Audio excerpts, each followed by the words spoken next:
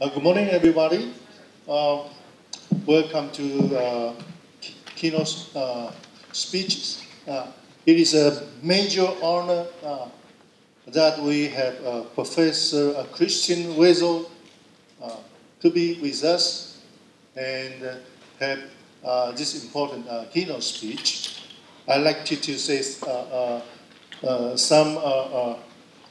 something about Professor Christian Welzel's outstanding performance and the records.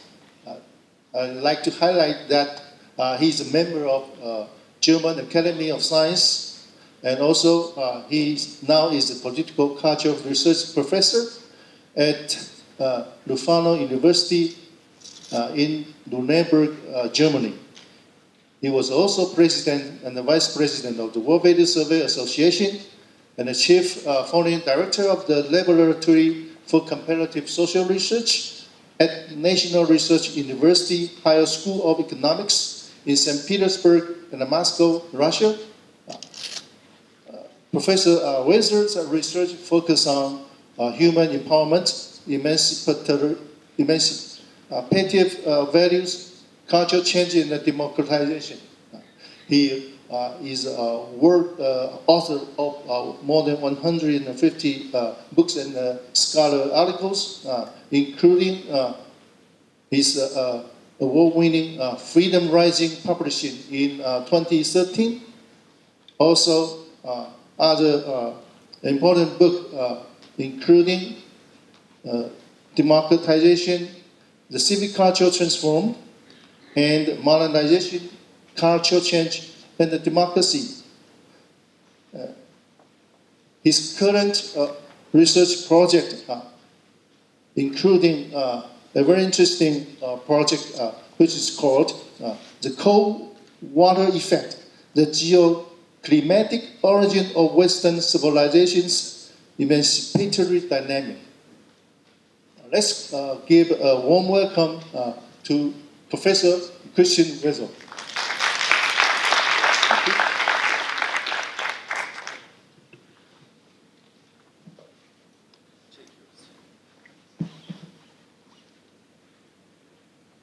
Thank you very much for this lovely introduction, and good morning, everybody.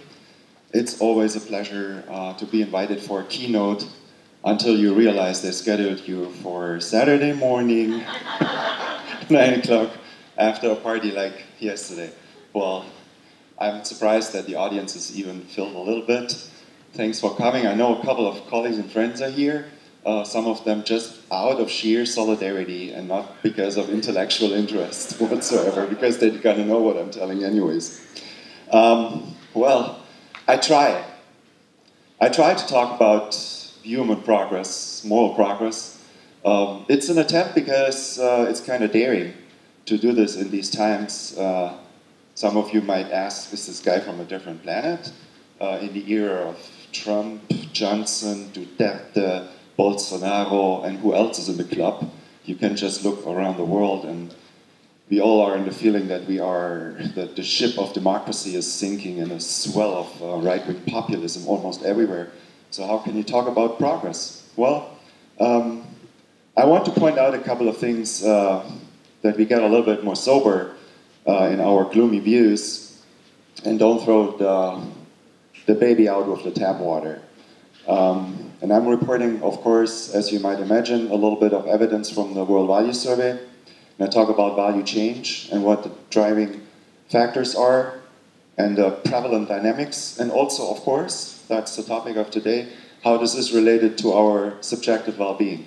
So are the value changes that we are observing, are they good for our subjective well-being, our life satisfaction, happiness, and so on? Or are they not? Or is there no effect at all? The next graph actually is a simplification of the basic model that is driving my thinking since many years. So I'm always starting from, when I think about societies, indicators, life quality, basically starting from existential conditions.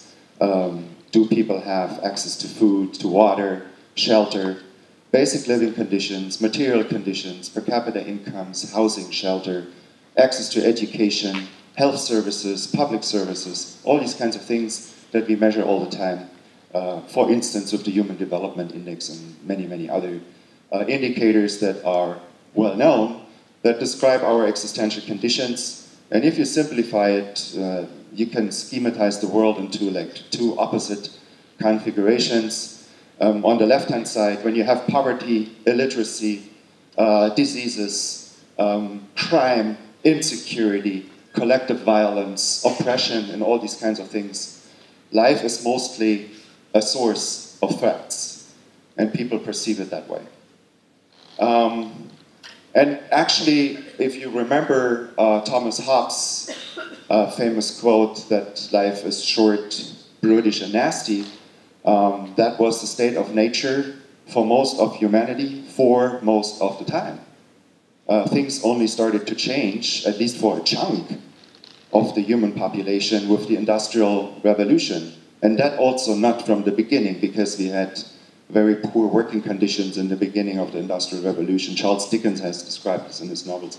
Karl Marx and Friedrich Engels have given lucid descriptions of those dire situations, but then things started to improve. And we got literacy, we got mass prosperity, we got welfare states, health services, and all the things that we now see in the post-industrial affluent world. And that has had a profound change on our lives, in the sense that life now turned from a source, or the nature of life turned from a source of threats to suffer into a source of opportunities to thrive. So there was promise, there was potential. And that is changing psychological orientations accordingly. I don't know how many of you are familiar with the theory of regulatory focus in psychology. They make a distinction between two conditions in which the human mind can operate when we are coping with a challenge or a task. One is the prevention focus, which you can trigger in every human being by exposing a person to threat. And prevention focus is a situation where the mind kind of closes. When people, for instance, are asked to do exam questions or some sort of quizzes or tests, and you put them in a prevention focus, what they would do first all the routine tasks and go to the difficult stuff that needs creativity later. So you would like avoid failure. That would be the maximizing strategy. So it's a very protective state of mind. Promotion focus is triggered when you offer people opportunities. So you confront them with a challenge, but you're not priming people that, hey, if you make a failure, you're getting subtractions or punishment. No, you say, hey, if you make good points, then you can gain something. Yeah? So promotion focus, prevention focus. And I think that's what's happening when life conditions are changing, mentalities are changing as a natural psychological adaptation to these situations. And the interesting thing about this is you need no political program, you need no master, you need no orchestrated strategy to make those mindset changes happening when life conditions are changing. So this is a natural human reaction to living conditions, and it's universally human, according to our theory. And you can see this with three measures that are around in cross-cultural psychology and have been widely used. One is the most famous and the oldest one is collectivism versus individualism, going back to Harry Triandis and Hofstede and Michio Minkov. And societies have been scored on those psychological measures. Another one is from Shalom Schwartz, from his values circle, where we have one dimension that goes from embeddedness to autonomy. And a third one is related or comes from the World Values Survey, which is obedient versus emancipative values. Emancipative values, about which I will talk a little bit more, is a set of orientations where people emphasize freedom of choice. So there is a libertarian component and equality of opportunity. So there is an egalitarian component. When those two go together, I'm talking about emancipative values, and we measure them with a set of 12 items. They are related to gender equality. So do women have equal access, or should they have equal access to politics, to education, to the job market? It's related to child rearing attitudes. Are we educating our children to be critical of authorities, creative, independent in their thinking? Or is it about faith, obedience, diligence, and these more traditional kinds of things? And we also ask about things that also go in this index of emancipative values, about various tolerance aspects, tolerance of homosexuality, for instance, and other things. Now, if you take those three measures, individualism, collectivism, autonomy, embeddedness, emancipation, obedience, and you correlate them across the, well, we have it for 60 countries where all three measures are available. You get correlations 0.8, 0.9. If you run a factor analysis across this, it will tell you there is one dimension on which all those three indicators are loading. So this is basically measuring the same thing from just different theoretical angles. And if I put an umbrella term about this, this is about a prevention versus a promotive orientation that is behind this. Now, the good thing, although we keep forgetting this sometimes, because gloomy news always make the headlines, no one is reporting that since 1975, no famine in the world has happened again. No one is reporting today, not another 1,000 people died of a terrorist attack. So the good news are usually underreported, and heavily so compared to the bad news. So sometimes it's healthy just to remind ourselves how the world has been developing over the past 50, 60 years. And here we have evidence from the World Values Survey. This is now, just to zoom in for a moment, this is now only for Western long-standing democracies, so these are also post-industrial societies. So this picture covers the United States, Germany, Sweden, France, Italy, Canada, and so on and so forth, even South Korea. And we have weighted the data by population size, so the US has a heavier weight here in this picture than Iceland would have, for obvious reasons. And what we see is cohort differences. So here you see when people are born, and the more to the right you go, the younger they are. And here we see the cohort profile that happened in 1981, 83, and then we see it in the most recent survey. And I had just plotted the data from wave 7 of the World Values Survey, with just turning in those data, the thing would be even higher up. Yeah. So the trend is continuing. So we have a rise of emancipative values.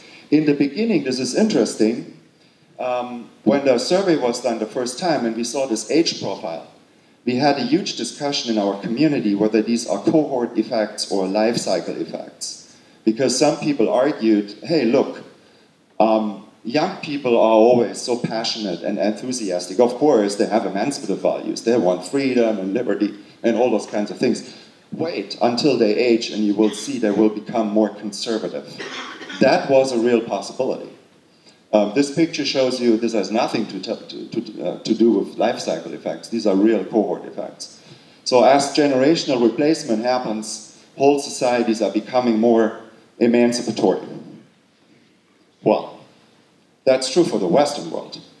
But what's going on in the rest of the world?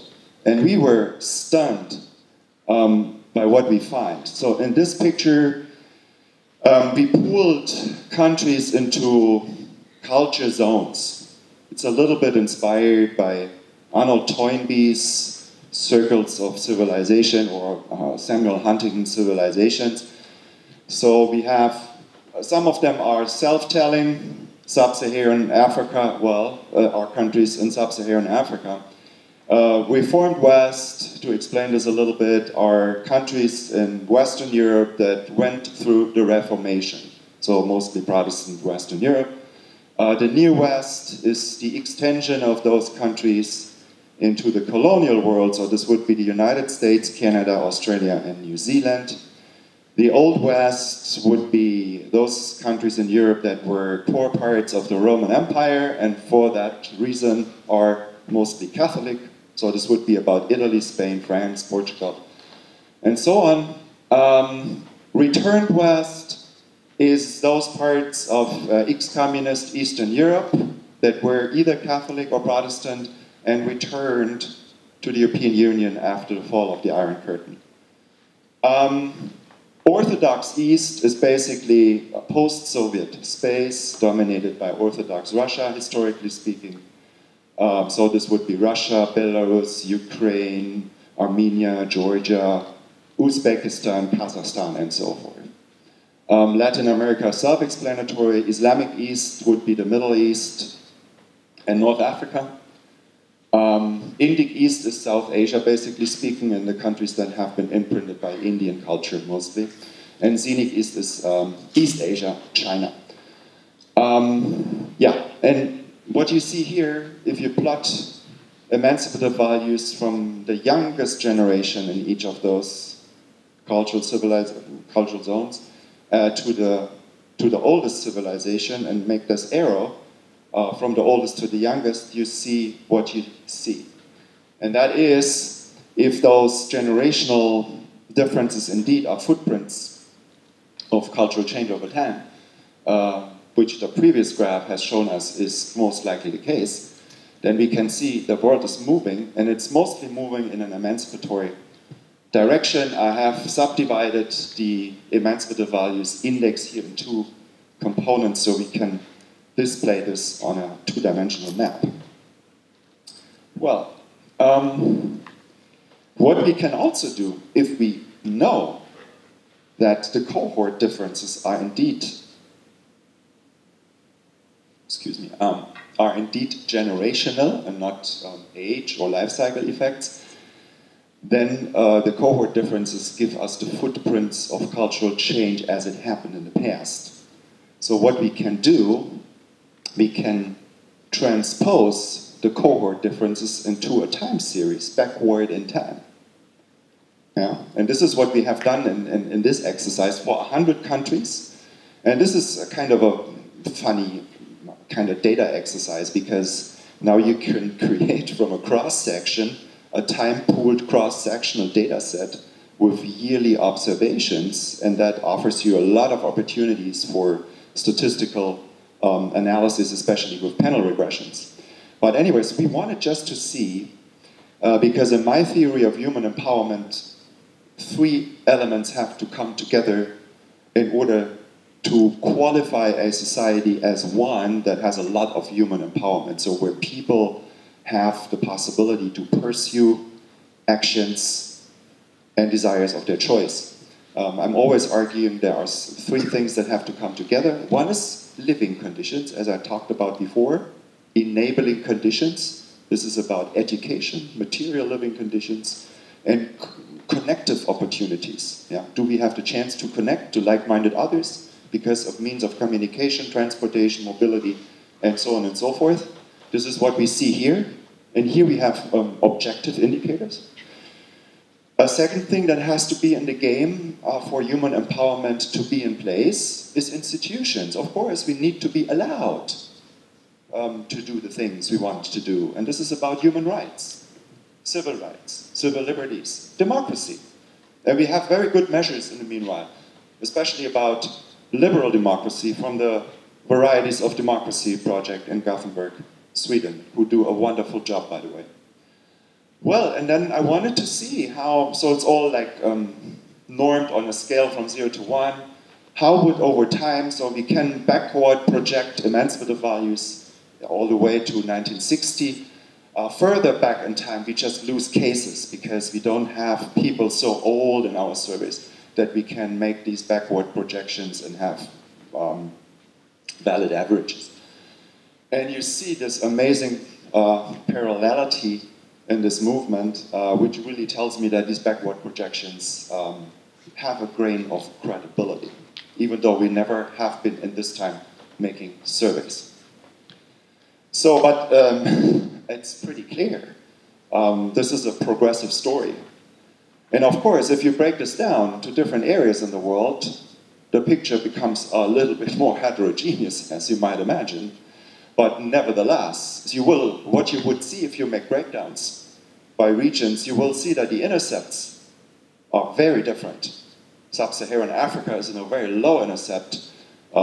Europe, the rich countries are on a very high intercept, but the slopes are almost everywhere the same, except for a shrinking number of trouble spots in the world where we have failed states, like Darfur, Somalia, South Sudan, Afghanistan, Syria. But the number of those places is shrinking. If you look, for instance, at a map from the 1970s, and every spot has a flame where there is war or civil war, you would see South America plastered, Africa plastered, Asia plastered. And today, it's really a shrinking number of places where this is happening. It's bad enough, but things are improving, and they are improving in most regions of the world. Okay, I skipped that.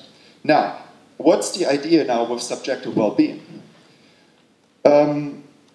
What we believe is humans are extremely adaptive, psychologically adaptive.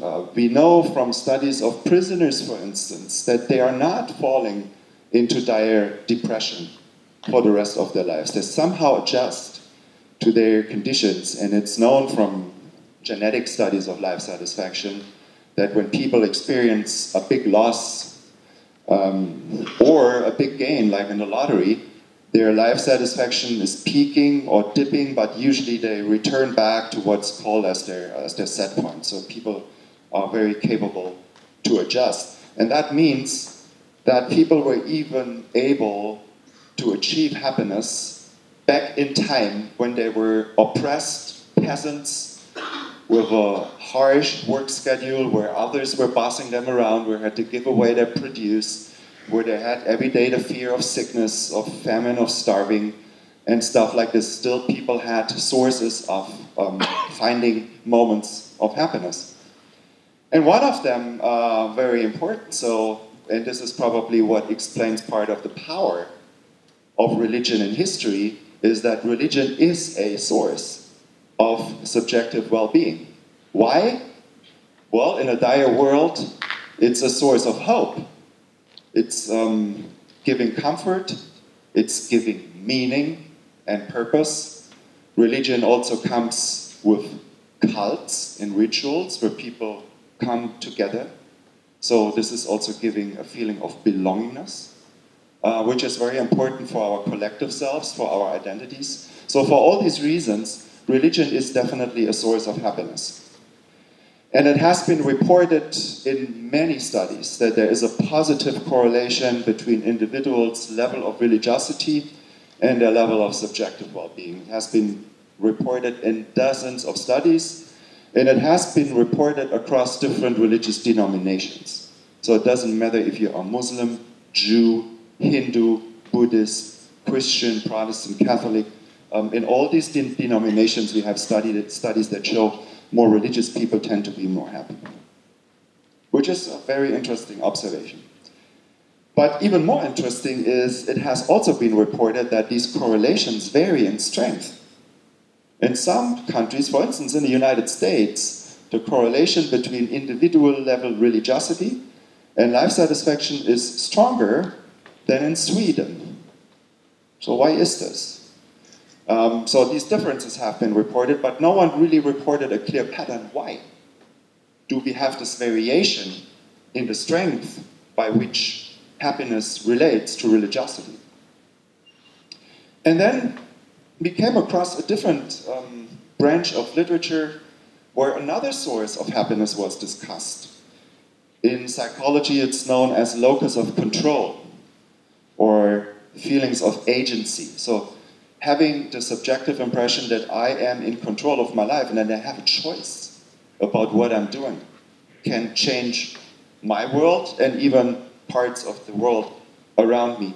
We call this feelings of freedom. In the World Value Survey, we have a question on that. That is one of my favorite questions, indeed, where we ask people, generally speaking, do you think that you have no choice whatsoever of how your life is progressing and turning out? Or do you think you have a great deal of choice, measured on a scale from 1, no choice at all, to 10, perfect amount of choice? So this is what we mean with freedom. subjectively felt freedom. How this relates to objective freedom is again a different question. No? But this is what we mean. And it has been reported, especially in the field of DC and Rhine self-determination theory, that feelings of freedom are positively related to levels of happiness. And here again, people have reported that the strength of that correlation varies from one country to the next. It's usually positive, but the strength of the correlation is a variable. And why is that?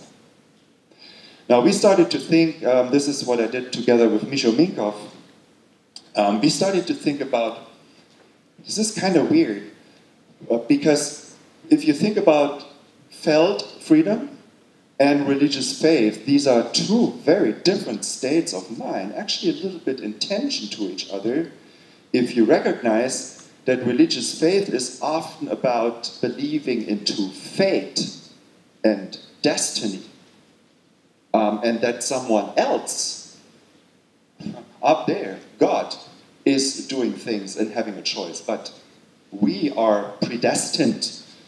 Predestination is actually a core dogma of Calvinism, but it's, the elements are present in all religious denominations. So it's kind of actually having no choice. Things are regulated by divine powers. And then having a choice is, this feeling of agency is almost the opposite. So I'm controller, I'm in the driver's seat. I don't need divine intervention in order to change things to the better. So how can these kind of slightly opposing things both be a source of happiness? If so, we thought maybe there is an inverse relationship, that where happiness is strongly based on religious feelings, it might be not very strongly attached to freedom, and the other way around. So this was the first hypothesis, inverse relationship between two correlations. The correlation between religiousness and happiness, and the correlation between freedom and happiness. An inverse relationship between the two was one hypothesis.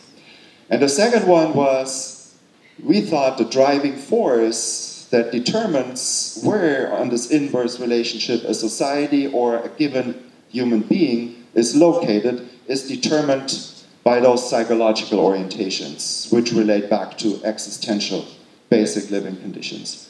So when people are on the promotive side, emancipatory, individualistic, autonomous, then in those situations, freedom will be more important than religion for their happiness.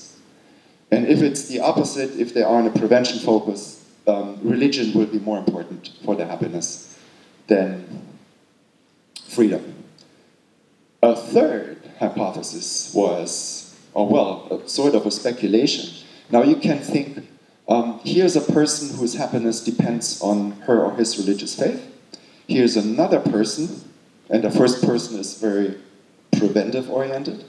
There's another person, promotively oriented, whose happiness does not depend at all on religion. This person might be an atheist, but depends very much on her or his feeling of freedom. Now you could ask, which vehicle is more powerful? Is religion a better source, a more powerful source of happiness? Or is freedom a more powerful source of happiness? I had a relatively clear hypothesis based on the research that has shown that when people, all kinds of ways lead to Rome. So all kinds of vehicles can lead to happiness, but maybe some are faster and more efficient.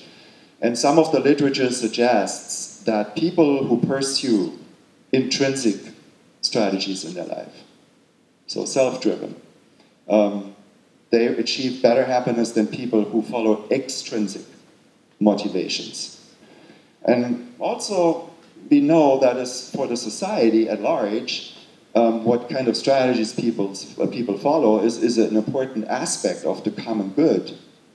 So I see Francesco here has done a lot about relational goods. People who do follow intrinsic motivations are often engaging themselves in non-zero-sum games. So for instance, if you're a member of an orchestra, and you play the violin very well, you do not suffer if your neighbors in the same row also play it well. Actually, the opposite. Yeah? So these are positive externalities. However, if you follow an extrinsically motivated strategy, so you want to get richer, you want to get a bigger yard and a bigger house, what you get, someone else is losing.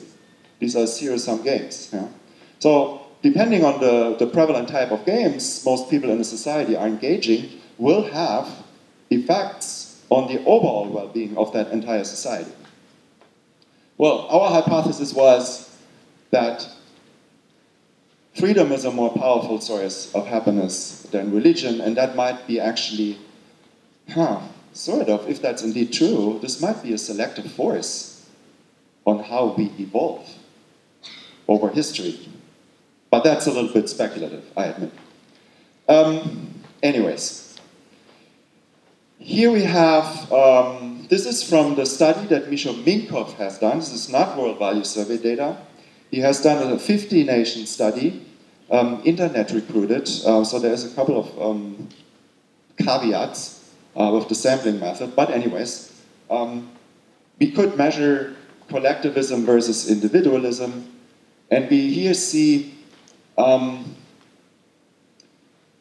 the further down countries are located here on the scale, the stronger is the correlation between happiness and religion. And the more up they are, the stronger is the correlation between happiness and freedom. And this is pretty much a confirmation of our initial hypothesis that as psychological orientations turn more promotive and less preventive, so more individualistic, and you could say this is also about emancipative values, because I have shown you before, those measures are pretty much the same. So this seems to be indeed the case. Skip over this. We have this also from, and this is then from the World Value Survey, which is confirmatory. This is actually a little bit older. This is from my book, Freedom Rising, in chapter 5. Where we see emancipative values from left to right, these emancipative values are getting stronger. And here we see how much people's subjective well-being, this is a question on life satisfaction, how much this is driven by intrinsic motivations or by agency feelings, so feeling freedom. And here, this shows how much it is driven by financial household satisfaction, which are labeled extrinsic well-being here. And you see, this is a flip over. When the values are changing, the factors that determine our happiness are fundamentally changing as well. And that, you can imagine, this will affect our behavior, and this will affect everyone's behavior, so it will affect how entire societies are operating. So this is fundamentally important knowledge that we have here.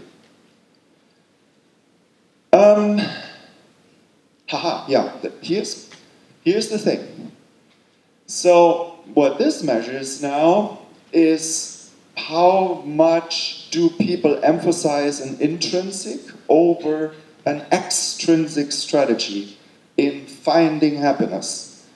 And we see that this matters for the overall level of well-being in a society. So in a society where more people are following intrinsic motivations to achieve happiness, the overall level of life satisfaction in that society is higher. Interestingly, if you do a multi-level model, you will find that the contextual effect is more powerful than the individual effect. So it is not such that an individual, her or himself, is higher in life satisfaction than the average in her society when she herself is pursuing an intrinsic strategy. No, it's when the rest of the society in which I'm living is doing that. That has a powerful impact. So it's contextual. So it's about social relations and the social environment. Well, but let me relate this now to a debate that is going on in political science, which is very, very heated. And it's a very gloomy debate.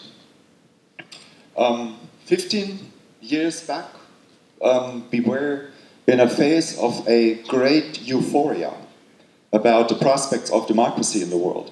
We had actually a branch of literature that was called the transition literature.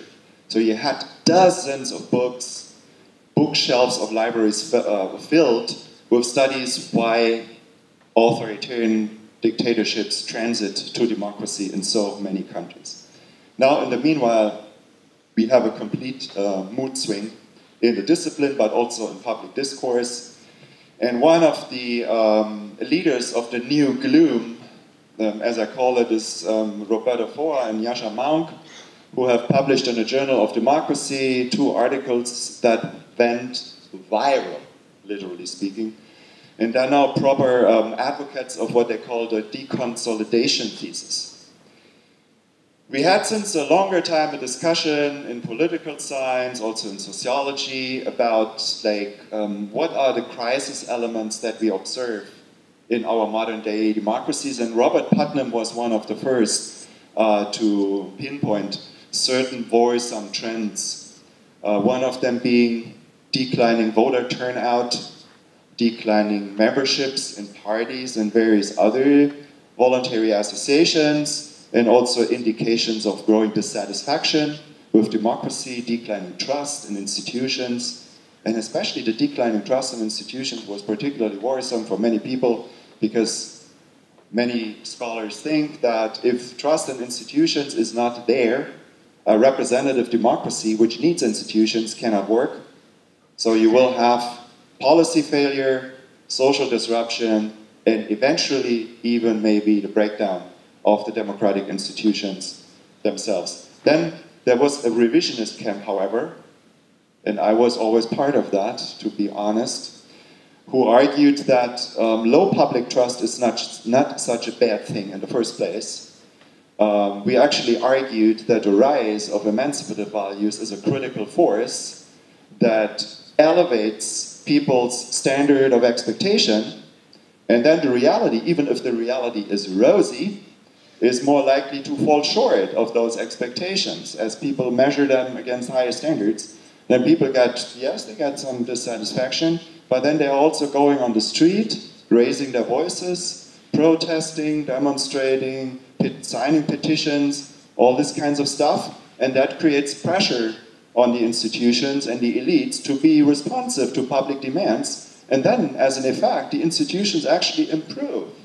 So we had a much more optimistic view on what the public opinion data were showing. So there were 2 camps confronted with the same evidence, but drawing very different conclusions how to interpret those indicators, especially as it comes to declining trust in institutions.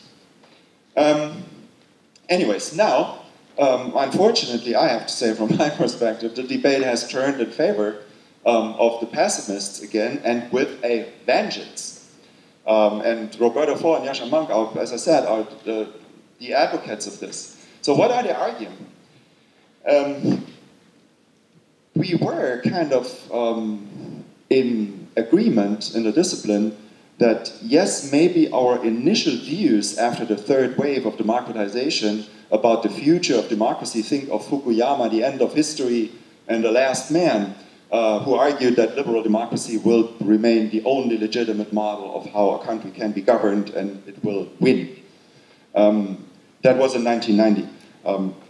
We agreed that is probably a little bit too euphoric, and we were also a little bit too euphoric in seeing that democracy also has cultural foundations and it just doesn't travel everywhere. Yeah. You need to have a population with a prevalent mindset for democratic institutions to work. We agreed on that. But then we thought, okay, maybe democracy has problems in Orban's Hungary and in the Kaczynski's Poland, and it vanished in Russia. It's about to vanish in Turkey, yes, but the West is safe. Now, this is where these 2 guys that I mentioned now brought in a significant turn in the debate, because they now say, no, deconsolidation, democracy is losing its roots in the most mature Western democracies.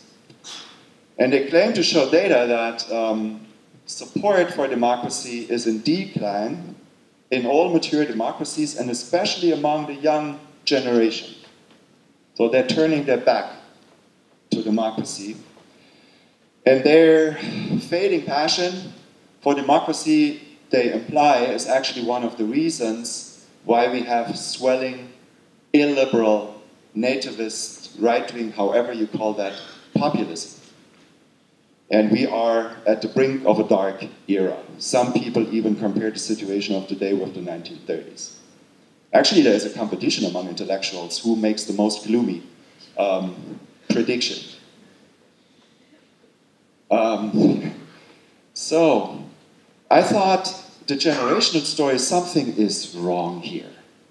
Because I remember a diagram that Pippa Norris has shown me. No, it was actually Steven Pinker, where you see the age profile of Brexit voters and the age profile of Trump voters. Stunning. And it's the opposite of what Foer and Monk are telling. These young people have no support for those guys and those issues, and it's the older people. So something must be wrong about the generational story here. And I think they got a lot of things wrong, because if we look in the data from the World Value Survey, speaking about a generational decline in support for democracy, I really don't see that. If you actually use a question on support for democracy as a dependent variable and plug in people's age as the explanatory variable, the explained variance you get is 0.01%. So age explains nothing when it comes to support for democracy. And this is where the debate is misleading, because all of this discussion is hiding over the real story. Because what has changed is the type of democracy supporter, the moral type of democracy supporter. So if we divide our populations at the median into two moral tribes, the one tribe is people who are not endorsing emancipative values. So those people are largely illiberal in their attitudes. They hate homosexuals, they don't want gender equality, they think that children need to learn authority and obedience and these kinds of things, and we don't want immigrants. So this moral tribe. And there's another one that takes exactly the opposite positions. And then we look into the generations, what has happened. And then we see that the moral tribes, so the dark gray ones, are the illiberal. So they still, it's amazing that they still say they support democracy. So you wonder what they mean when they say that. Obviously something else than the liberal ones. And the light gray ones are the liberal supporters of democracy. And you see there's a huge generational transformation in the prevalent type of supporter of democracy. In the meanwhile, we have also data where we can look at, do they have different understandings of democracy? And they do. The illiberal ones, as it suggests, are the ones who do not care so much about checks and balances, separation of powers, critical media, independent judiciary, and these kinds of things, minority rights. Whereas the liberal supporters are, again, taking exactly the opposite positions. So the generational story is a very different one from what is currently in the debate. And well, we have measures of democracy across 180 countries in the world, and we have these measures of support for democracy for about 100 countries in the world. So we can run a correlation and look at how large is the percentage of illiberal supporters for democracy in a country, and how large is the percentage of liberal supporters of democracy in a country, and correlate that with a country's actual level of democracy as it is measured by experts like those from the Varieties of Democracy project. And you got a very, very clear picture here. The quality of democracy is better in countries where we have more liberal supporters. The quality of democracy is worse in countries where we have more illiberal supporters of democracy. So the conclusion would be that generational change is a good thing for the quality of democratic institutions. But now you will probably, and this is my last point for today, you will probably now ask, how can you then explain the rise of illiberal populism that we have seen over the last 5, 6, 7 years. How can that happen? Many media pundits and analysts leave us with the impression that the electoral success of those populist parties is the consequence of that the electorate, so the size of the population who supports such positions, has been growing. In fact, what we are going to show is the size of that population segment has been shrinking, and quite big time so. So what we have is a phenomenon of over-mobilization of a voter segment that has, for a large chunk of time, turned in a camp of non-voters. They have been mobilized recently by populist forces because the old parties didn't address their concerns. This is what we see, is not a growth of those attitudes and the population segments supporting those attitudes. So what I mean, I'm looking in particular at this quadrant here. So disaffection, this refers to the very prevalent anti-establishment rhetoric that is common for all populist parties. They always talk against the establishment. And of course, they have illiberal values against immigration, against homosexual tolerance, against gay rights, against gender equality, and these kinds of things. So we're looking at this particular segment of the population. By the way, we know from mobilization research that smaller groups are easier to mobilize than larger groups. We also can show that in the moment as this quadrant, so people falling into this lower right quadrant, as the population segment that belongs to here has been shrinking, it has, however, become more sharp in its social profile. These people have always been more male, older, less educated, more rural, tending to be in more precarious occupations. But over time, these characteristics have become more pronounced. So if we go back to the mid-1990s and plug in age, gender, education, rural or urban residence, and a couple of other social demographic factors to explain as a dependent variable how much do people sympathize with right-wing populism, you get an explained variance of 5–6% individual level data. If you do this now, the explained variance doubles or triples.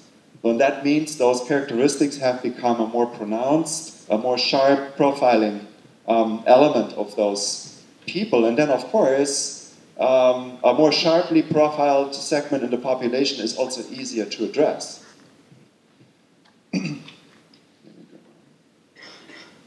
And this is what we see. Over the generations, basically the same thing in both pictures, except for in the right one, I added a really xenophobic attitude to the thing, but you get the same picture. Generation-wise considered, right-wing populism is on a declining slope, and also over time it has been dropping. And that gives me hope for the future because, here you see this. So you see correlations of this right-wing populism with certain different other attitudes, and you see them in the most recent survey and in the most earliest survey where we have those data. And you see that the blue bars are always reaching out wider than the red bars, and that means these correlations have been growing. This is what I mean with the social profiling has sharpened of this population segment. And it has also shrunk. That's very clear. So the success of those parties has nothing to do with that whole publics are turning more towards their course. And you have seen in the last European Parliament elections, we had a huge mobilization effect. So the voter turnout went up big time, from 40% to over 60%. And largely so because young voters in particular have been mobilized, and we have seen this was a huge containment to the populist parties who did not perform as well at all as it was predicted. Actually, other parties, the Greens and some others, and the Liberals also profited from from this. So I would argue that the current successes of populism are already branded with an expiration date, so this is not the wave of the future. I would not go so far that we have just to wait for generational replacement to do the job. No, I would say young people should go vote and should mobilize their fellows, and then we are looking into a brighter future again, and I hope this is a little bit of an upbeat mood swing for the audience today morning, and I'm now very curious to questions and of course critical comments. Thank you very much for your attention.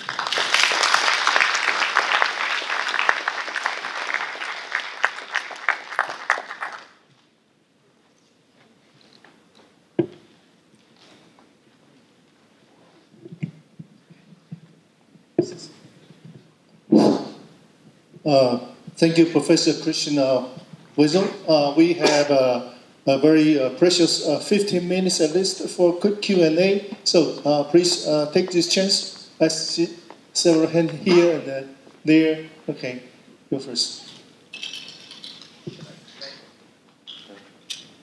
Okay, you go first.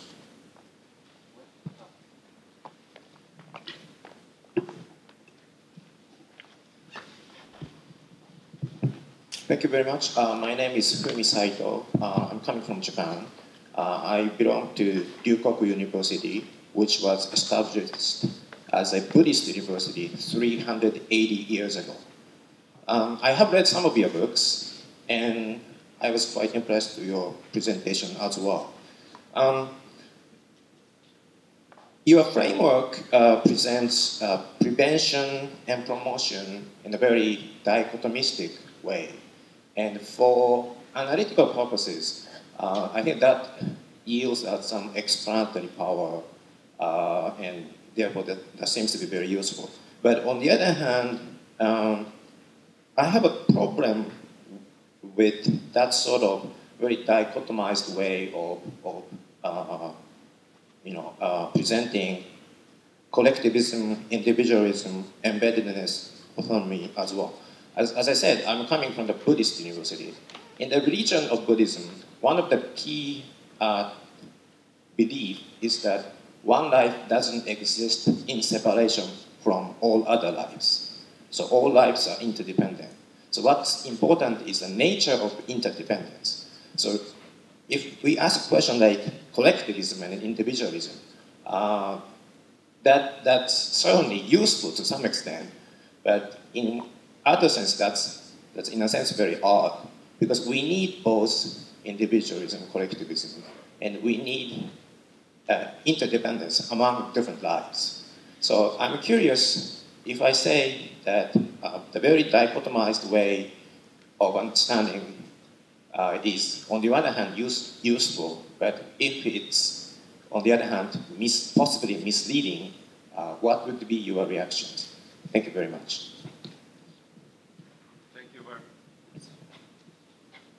Thanks for the question. I'm actually very happy about that question.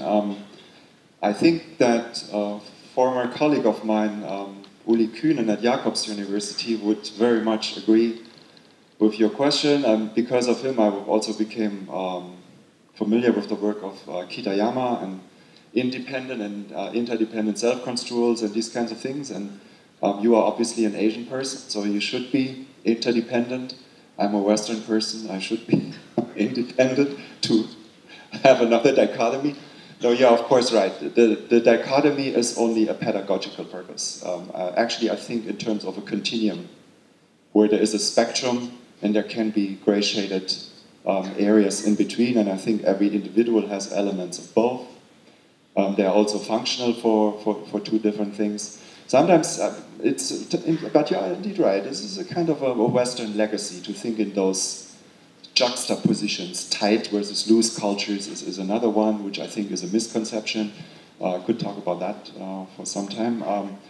Yeah, I also think that I use the expression collectivism because it has from the beginning been branded that way. And I think it's a misnomer. Because individualistic persons, as I understand them, those that have emancipative values, are very engaged in the society. So What I think is, what happens is that the form of collectivism is changing as we move from more traditional to modern societies. In modern societies, we have universal schemes of solidarity, universal healthcare, universal pension scheme. So solidarity is impartial. In more traditional societies, that is more in-group oriented. I think that's the difference. But I thank you for the question. I agree with you, actually. Hello. Thank you for a rousing presentation. Maybe as a caveat to some of your points, I'm Jan Berlijn from Belgium, Brussels. The example of Turkey and Belgium are a little bit disturbing in your scheme, because those are countries where voting is obligatory. And in both countries, populism has been on the rise. What is very interesting is what your hypothesis that the emancipation of the anti-emancipatory people, by the turnout of the votes, etc., which is seen in UK, America, etc.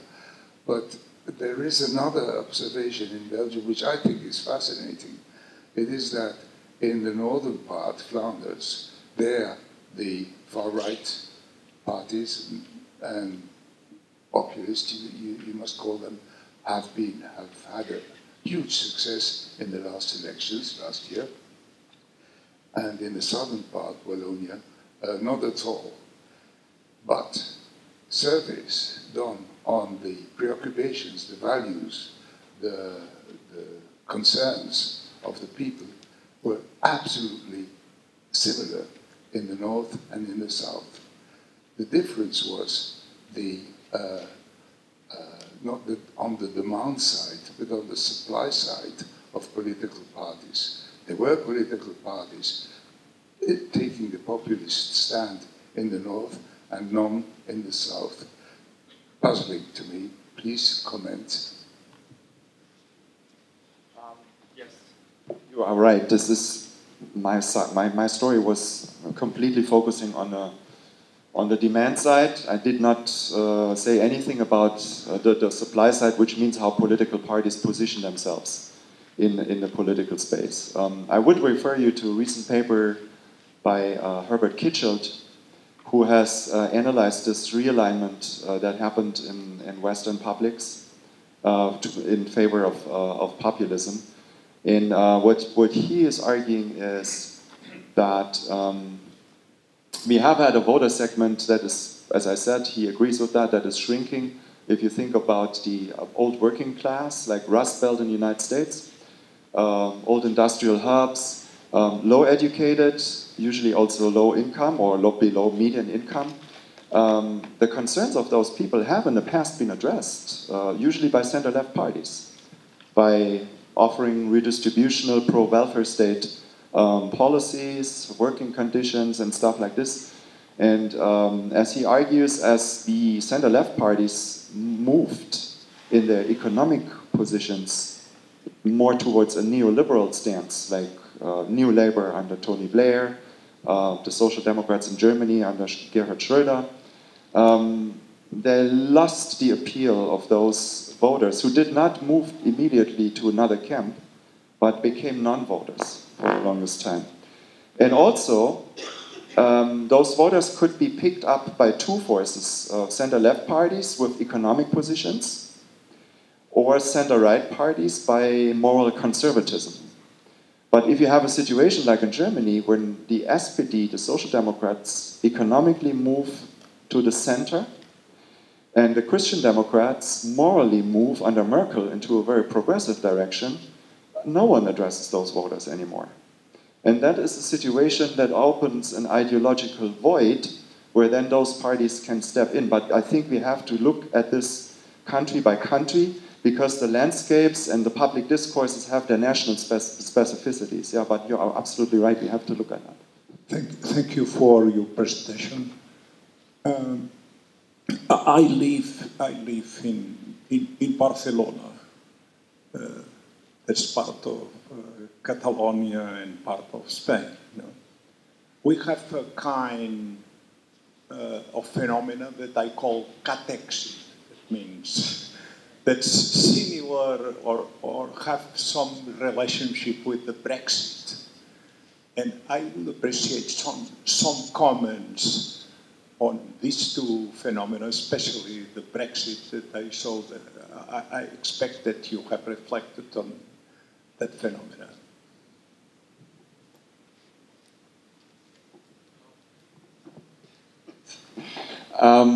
Well, I did. In fact, this is kind of funny because my wife is from California, and there is also a movement for Calexit. If Trump gets another term, I think that will receive a little bit more support. I was actually caught in the Plaza Mayor in Barcelona in one of the demonstrations that were happening. I was invited for a talk in the mayor hall, and that was very interesting to see the emotional energy that was mobilized. But I think that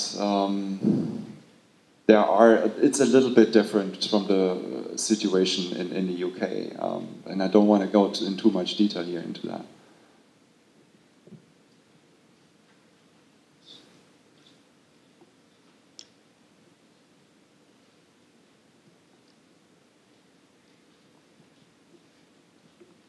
Hello, my name is Ani Tubaji, and I wanted to connect the dots from what you presented and the last comment.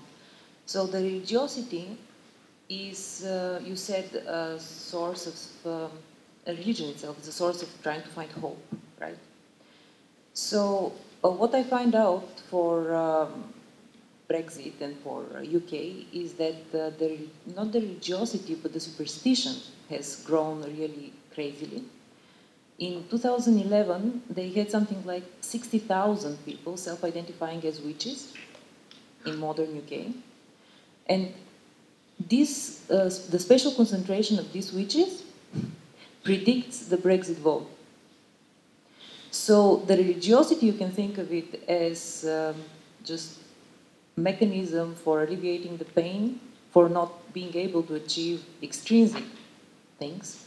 So you find some kind of intrinsic motivation, which is just a substitute. There's a trade-off between the two to cancel another dichotomy. And then you can see this also elsewhere. You can see it in the United States. You can see there the whatever you want, the flat earthers or the prosperity gospel or any other kind of new hope. So maybe you can see, I haven't checked this one, but maybe you can also see it. There might be a decline of religiosity, right? So the official religion goes away. What comes is new waves of quite bizarre substitutes. And definitely one of the bizarre substitutes, which is in the UK, is a very good explanatory power, has a very good explanatory power. I have already found it. And for this I have evidence. Predicts the bizarre political vote. And I would think the same might be true for all Europe, because we know that the religiosity has been declining over the years. So this was a thing I wanted to draw the attention to. Thank you. Interesting. I wasn't aware of those data, but that makes a lot of sense to me. I would actually argue there's religiosity, but also nationalism and all kinds of other collectivisms. I would call them tribalisms. They all follow the same psychological pattern. We rally around the flag, and it's also always having the tendency to de-individuate people and make them part of the cult and commanding wholesale loyalty. And and unity is then very important, and this is is a very powerful identity, psychologically identity factor. And I think it resonates extremely strong with people who have these left behind feelings, and they have them for a reason. They are not unreal. When certain population segments, in Germany we talk about the precariat, when they turn into a camp of non-voters, no matter who is in power, those preferences do not count in policy making. And we have actually some good evidence from political science data on this. And then, of course, these feelings of left behind are real, and they're actually searching for a home. And the populists can come in very different colors and with very different garments, but the psychological strategies are always the same, to create this identity that creates the unity, and then you are part of a strong group, and that is then a source of satisfaction. And that, as you say, that can come in different versions. May I add something?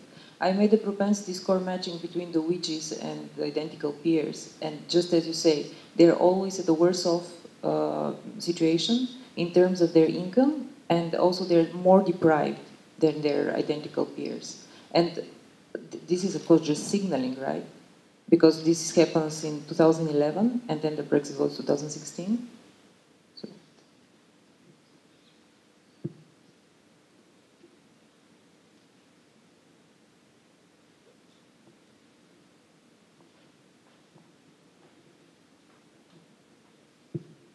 Thank you.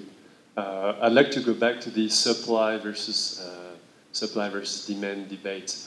I just read recently a book that said that the young generations indeed have more emancipatory values, but they don't necessarily believe in parties. So do you think it might be a matter of design of democracy? Do we have to invent a new form of democratic representation?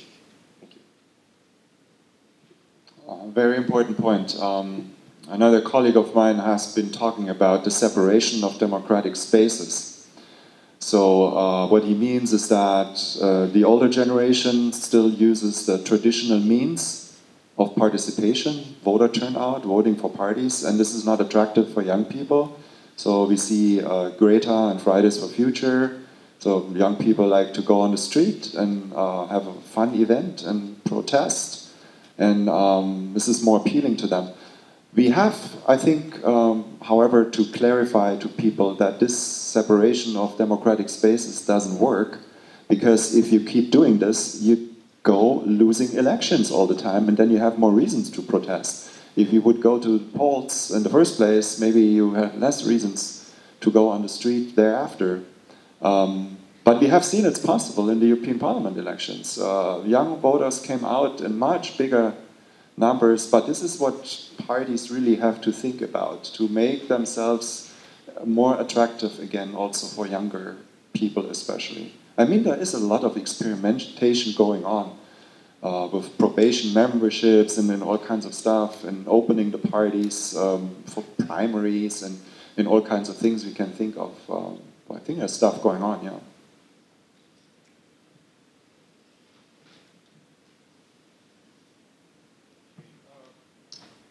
Ask a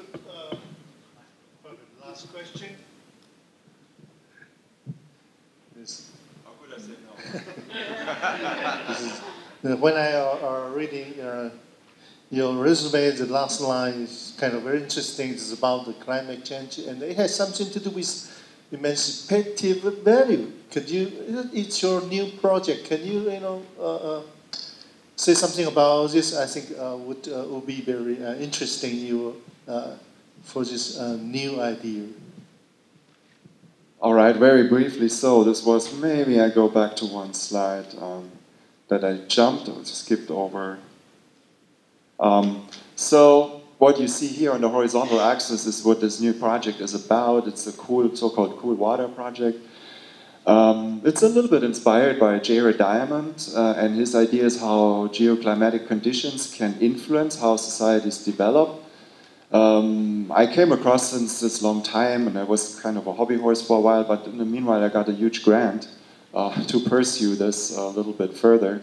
So what I'm doing is I created an index that measures the combination of cool seasons, so frosty winters and cool summers in combination with continuous steady rain, and then a country gets a so-called cool water score.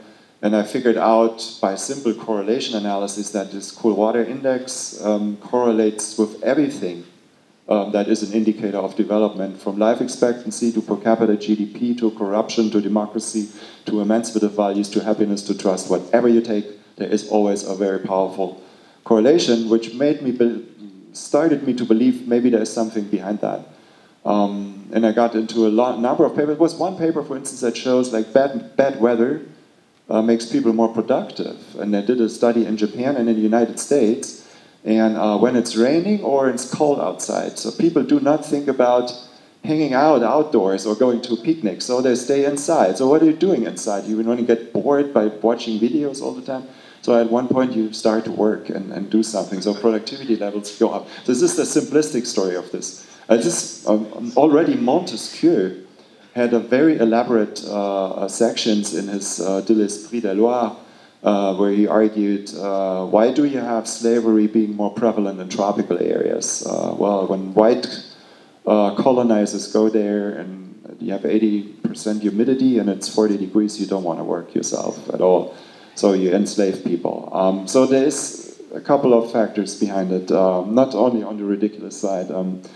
So this is what this project is about. So I really try to figure out if this is a spurious correlation or if there is really something more substantive behind it.